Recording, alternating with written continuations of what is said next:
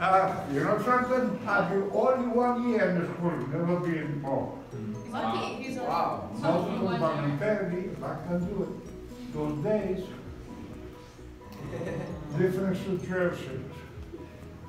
That's why some kids today take back history for other people and make it your ideas how your life can be.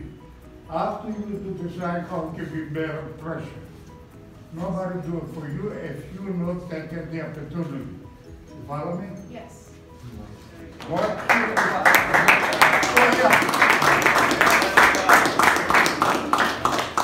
Monday morning already working. You know the job often to do it? And I glad the shoeshine boy in Kendall Square in Cambridge. Shoeshine boy. And working in a long story, a lot of different stories. That if I started, take a long time.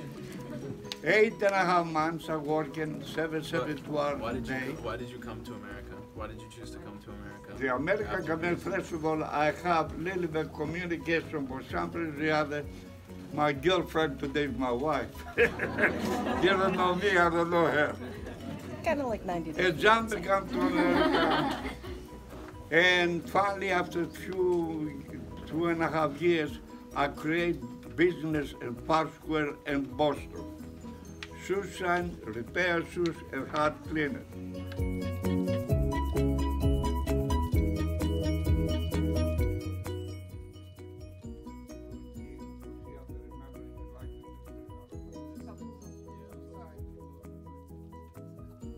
So, when did you tell your kids that you were in a camp?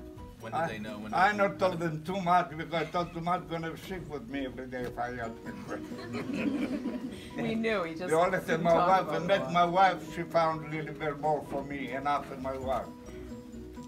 I try to avoid my every day. I started when I come to this country, marry my beautiful woman, my wife. We come here looking how I can survive.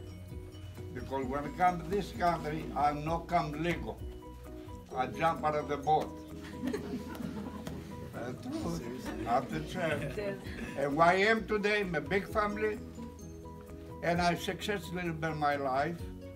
Not too comfortable, but better I can make every day better living.